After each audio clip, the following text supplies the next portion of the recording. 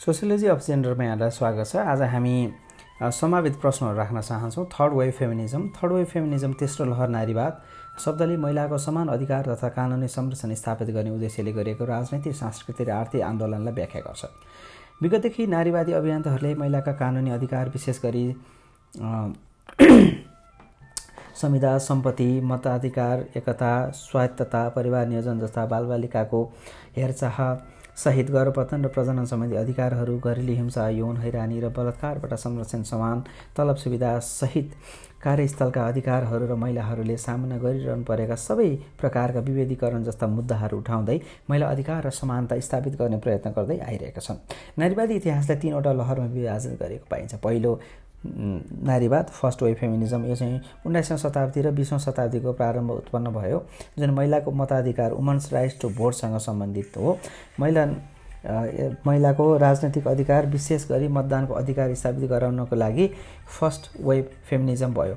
पहिलो सन् 1848 मा अमेरिकाको न्युयोर्क स्थित सेनेका फल्स न्युयोर्कमा प्रथम महिला अधिकार सम्मेलन आयोजना गरिनु। दोस्रो सन् 1920 मा अमेरिकाको राष्ट्रिय कानुनमा 19औं संशोधनद्वारा त्यही महिलाहरूलाई मतदानको अधिकार प्रत्यापित गर्नु। 1960 र 1970 को दशकमा उच्च सीमामा पुगेको नारीवादको अर्को लहरलाई दोस्रो लहर नारीवाद भनिन्छ। पहिलो 19औं र 20औं शताब्दीको प्रारम्भमा भएको vote, women's rights to vote हो भने दोस्रो लहर चाहिँ 1960 देखि 1970 को दशकमा उच्च सीमामा रहेको सेकेन्ड वेभ फेमिनिजम हो। यसलाई चाहिँ महिलाको समान कानुनी सामाजिक अधिकार प्राप्तिका लागि थालेको महिला स्वतन्त्रताको आन्दोलनको रूपमा लिइन्छ। दोस्रो लहर नारीवाद नैरत्य र प्रतिक्रिया स्वरूप सन् 1990 को दशकमा प्रारम्भ थाल्ने गएको अभियानलाई तेस्रो लहर भनिन्छ। थर्ड वेभ फेमिनिजमलाई चाहिँ 21औं शताब्दीका पुस्तालाई समकालीन नारीवादी विचारधाराहरूले परिचित गराउनको लागि तेस्रो लहर नारीवाद उदय भएको मानिन्छ। दोस्रो लहर नारीवादको असफलताका आभास गरिएको प्रतिक्रिया स्वरूप दोस्रो लहर नारीवादका प्रयत्नलाई थप परिष्कृत गर्नुपर्ने आवश्यकता अनुसार 90 को दशकको सुरुतिर तेस्रो लहर नारीवाद प्रारम्भ भयो। दोस्रो लहर नारीवादमा उच्च मध्यमवर्गीय अश्वेत महिलाको अनुभवलाई अधिक जोड दिएको तर्क गर्दै तेस्रो लहर नारीवादले दोस्रो लहर नारीवादमा समाविष्ट गरिएका नारीत्व वा स्त्री चिन्ताका परिभाषालाई चुनौती दिएको छ।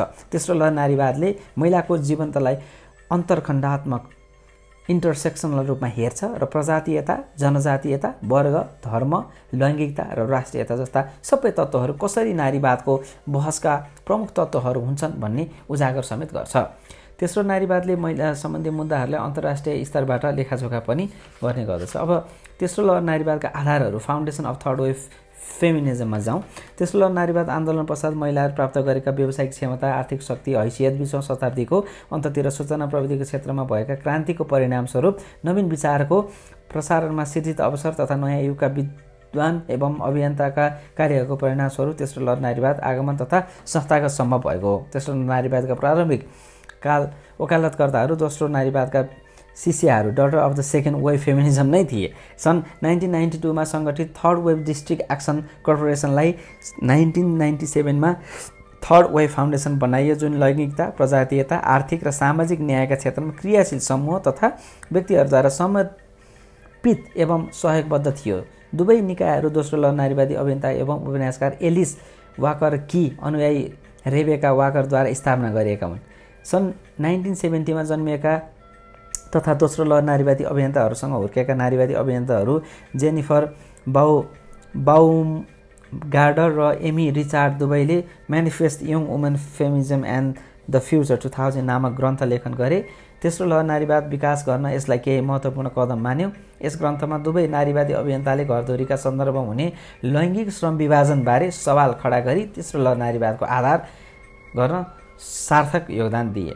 उत्तर आधुनिकवादी आन्दोलनद्वारा प्रभावित भई तेस्रो लहर नारीवादी अभियन्ताहरूले महिलापन, लैङ्गिकता, सुन्दरता र स्त्रीयोचितता र पुरुषचितता बारेमा सोचहरू प्रवाह गर्ने विचार, शब्द, सञ्चार साधनलाई पुनर्दाबी, पुनर्परिभाषित, रिक्लेम एन्ड रिडिफाइन गरी तीबारे प्रश्न उठान गरे। तेस्रो लहर नारीवादको अन्तसम्म पनि लैङ्गिकता, नैरन्ता, जेन्डर कन्टिन्युजमको एउटा अवधारणाको रूपमा विशेषताहरू कठोर रूपमा पुरुषहरूसँग केही विशेषताहरू कठोर रूपमा महिलाहरूसँग जोडेका हुन्छन् भन्ने अवधारणा विद्यमान थियो। त्यस अवधारणा अनुसार प्रत्येक व्यक्तिसँग एउटा लिङ्गका पूर्ण मात्रामा विशेषताहरू निहित तथा अभिव्यक्त हुन्छन् भन्ने धारणा प्रकटित हुन्छ। अत तेस्रो लहर नारीवादीका लागि यौनिक उदारीकरण दोस्रो लहर नारीवादको प्रमुख लक्ष्यभन्दा अझ फराकिलो हुने गर्दछ, जसअनुसार एउटा व्यक्तिको लैङ्गिक पहिचान र यौनिकता स्थिर जैविक विशेषताहरूभन्दा पनि सामाजिकद्वारा बढी निर्धारित हुने गर्दछ भनेर यसले भन्यो। इङ्ग्लिसमा थोरै भन्नु यसको बारेमा। Third wave feminism it describes political, cultural, and economic movements that aim to establish equal rights and legal protection for women. Over time, feminist activists have campaigned for issues such as women's legal rights, especially regarding contracts, property, and voting, body integrity, and autonomy. Rights including contraception and care, protection from domestic violence, sexual harassment and rape, workplace right including maternity leave and equal pay, and against all form of discrimination women encounter. Foundation of third wave feminism. The third wave feminism was made possible by more significant economic and professional power and started as by women of the second wave. The massive expansion in opportunity for these ideas created by the informal revolution of the late 20th century and the coming years of scholars and activists. Some early third wave feminism were daughters of the second wave. The Wave Direct Action Corporation 1992 became 1997 and Third Wave Foundation dedicated to supporting groups and individuals working towards gender, racial, economic and social justice.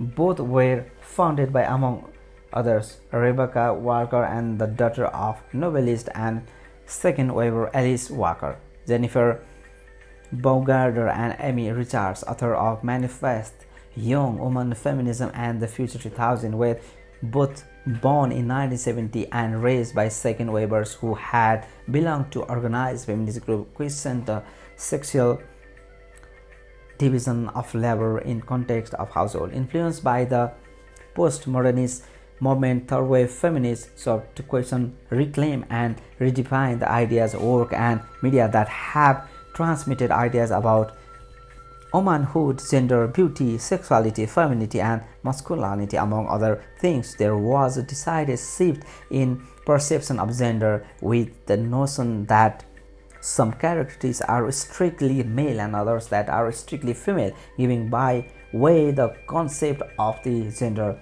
continuum. From the perspective, each person is seen as possessing, expressing and suppressing the full range of traits that previously been associated with one gender on the other. For third wave feminists, therefore, sexual liberation, a fundamental goal of second wave feminism, was expanded to mean a process of first becoming conscious of the ways one's gender identity and sexuality have been shaped by society, then intentionally constructing and becoming free of express one's authentic gender identity.